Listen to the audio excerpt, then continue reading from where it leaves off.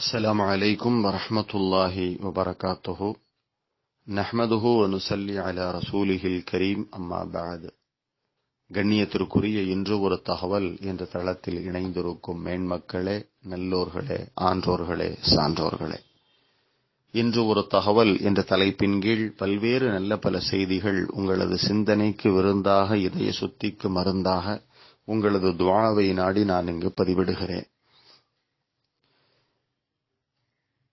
பள்ளிவாசலுக்கு வந்து தொடக்கூடிய பல பேர்களுக்கு பள்ளியினுடைய கண்ணியம் புரியவில்லை, பள்ளியினுடைய மதிப்பு தெரியவில்லை, பள்ளியினுடைய அந்தஸ்தை விளங்க மறுக்கிறார்கள். கண்ணியத்திற்குரிய சகோதர பெரியோர்களே, அல்லாஹ் தன் திருமறையில் சொல்லுகிறான், வன்னல் மசாஜித லில்லாஹி ஃபலா ததுஉ மஅல்லாஹி அஹதா. நிச்சயமாக பள்ளிவாசல்கள் அனைத்தும் அல்லாஹ்வுக்கு சொந்தமானதாகும், அங்கு அல்லாஹ்வை தவிர வேறு எவரையும் அழைத்து வணங்க வேண்டாம் என்று அல்லாஹ் சொல்லுகிறான். பள்ளிவாசல் என்றாலே அல்லாஹ்வை வணங்குவதற்குரிய ஒரு புனிதமான ஒரு இடம். அந்த பள்ளிவாசல் அல்லாஹ்வுக்கு சொந்தமானது. இன்னொரு ஹதீஸில் வருகிறது, இந்த உலகிலேயே அல்லாஹ்வுக்கு மிக பிரியமான இடம் பள்ளிவாசல், இந்த உலகிலேயே அல்லாஹ்வுக்கு பிடிக்காத இடம் கடைவீதிகள் என்று வருகிறது.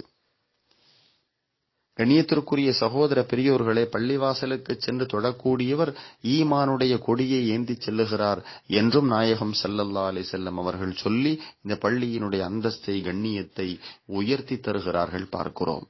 ஒது செய்துவிட்டு, வீட்டிலே ஒது செய்துவிட்டு பள்ளிவாசலுக்கு இபாதத்து செய்ய எவர் நடந்து வருகிறாரோ ஒவ்வொரு அடிக்கும் நன்மைகள் எழுதப்பட்டு குற்றங்கள் மன்னிக்கப்படுகிறது என்று நாயகம் ஸல்லல்லாஹு அலைஹி வஸல்லம் அவர்கள் சொல்லித் தருகிறார்கள்.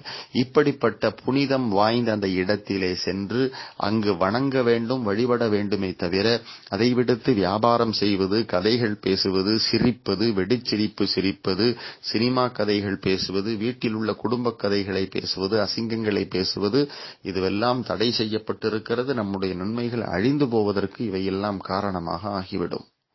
பள்ளிவாசலுக்குள்ள வியாபாரம் செய்வது கூடாது, அது சம்பந்தப்பட்ட பேச்சு பேசுவது மக்ரூஹு தஹ்ரீம் என்றெல்லாம் ஞானவான்கள் நமக்கு சட்டங்கள் சொல்லித் தருகிறார்கள். கண்ணியத்திற்குரிய சகோதர பெரியோர்களே, பள்ளிவாசலிலே வாணிபம், தொழில், அதாவது ஏதாவது தையல் தைப்பது போன்ற தொழில்களை செய்வதும் கூடாது. ஏன்னா பள்ளிவாசல் தொழுவதற்கு, மற்ற மார்க்கத்தினுடைய அமல்களுக்கு மட்டுமே குறிப்பாக்கப்பட்டிருக்கிறது. இதுல துனியா சம்பந்தப்பட்ட எந்த ஒரு காரியம் செய்வதற்கும் பேசுவதற்கும் அறவே அனுமதி இல்லை என்று ஃபத்வா ஆலம்கீரி என்று சொல்லப்படுகிற சட்டக்கிரந்தத்தில் பதிவிடப்பட்டிருப்பதை நாம் பார்க்கிறோம். அப்ப அல்லாஹ்வை வணங்குவதற்காக கட்டப்பட்டதுதான் பள்ளிவாசல்கள் என்பதை நாம் அறிகிறோம்.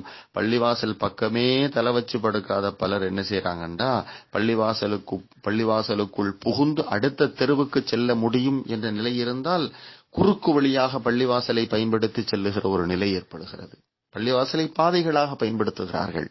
கண்ணியத்திற்குரிய நல்லோர்களே, பள்ளிவாசல்கள் பாதைகளாக ஆக்கப்படுவது உலக முடிவு நாளினுடைய அடையாளம் என்றார்கள் நாயகம் ஸல்லல்லாஹு அலைஹி வஸல்லம் அவர்கள்.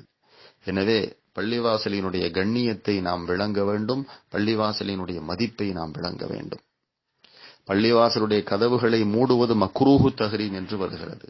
தொழுக முடிச்சோன்னு பள்ளி கதவை டப்பு டப்புன்னு மூடிடுறாங்களா இல்லையா? இப்படி மூடுவது கூடாது. ஆனால் தொழுகை நேரம் அல்லாத இன்னபிற நேரங்களிலே பள்ளியினுடைய பொருளை பாதுகாப்பதற்காக என்று கதவை மூடுவது ஆகும். பள்ளிவாசலுடைய சுவற்றின் மீது சில நபர்கள் மூக்குச்சளியை தடவுவது, எச்சிலை சீந்தி துப்புவது, இதுவெல்லாம் இருக்கிறது. இதெல்லாம் மிகப்பெரிய குற்றம். குடிப்பு கடமையானவர்கள் பள்ளிவாசலுக்கு செல்வது குற்றம். பள்ளிவாசலுக்குள்ளேயே ஒது செய்வது, வாய்க்கொப்பளிப்பது மக்ரூஹு தஹ்ரீம். பள்ளிவாசலினுடைய சுவர்களிலே குர்ஆனுடைய ஆயத்துக்களை எழுதுவதும் நல்லதல்ல.